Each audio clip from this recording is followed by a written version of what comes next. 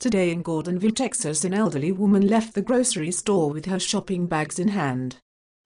Upon coming up to her car, she saw 4 young men climbing in and preparing to drive off. She immediately reached in her purse, drew a large pistol, and loudly demanded that they get away from her vehicle.